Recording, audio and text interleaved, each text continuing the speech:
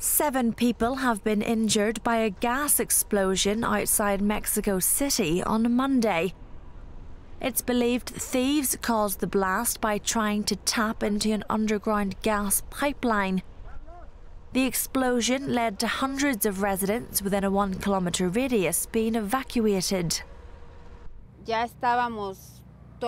We were all sleeping in our homes when we heard an explosion. Pemex told us it's all under control and that nothing is happening. The worry of residents is that the flame continues and we had the smell of gas. An evacuation alarm for the people was heard, but we didn't take notice until an official called to say there was a problem in Total Singo, that there were vehicles evacuating people, but Civil Protection didn't inform us.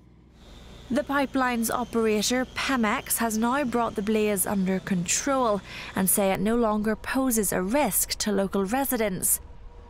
The firm also highlighted the problem of fuel theft in the country, saying hundreds of millions of dollars worth of fuel have been stolen in just the last few years.